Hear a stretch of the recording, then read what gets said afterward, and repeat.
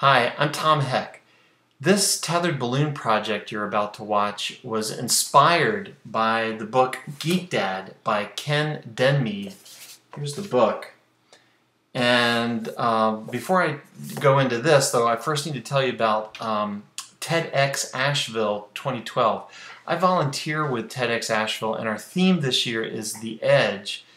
And our conference is exploring all things having to do with the edge, so I figured this was a great opportunity to help a local middle school science and math teacher and his students launch a weather balloon with a video camera to near space. The project you're about to see was designed to get the students thinking about the challenges we'd be facing when launching our video camera to near space. Although we'll be using a GoPro high-definition video camera for the near space launch, this tethered balloon project used a simple point-and-shoot camera with low-end video capabilities. This little camera right here, and little Fujifilm thing. And although the near space balloon launch involves a lot of planning and expense, this tethered balloon launch from GEEK Dad is super easy to do, and it was really exciting for the kids to see the video and to do it and to think about the perspective and the challenges that we're going to be facing as a team when we launch our near space. So here's the video, and I hope you enjoy it. Oh, God! I have to go faster than that. Yeah, alright. Yeah, alright.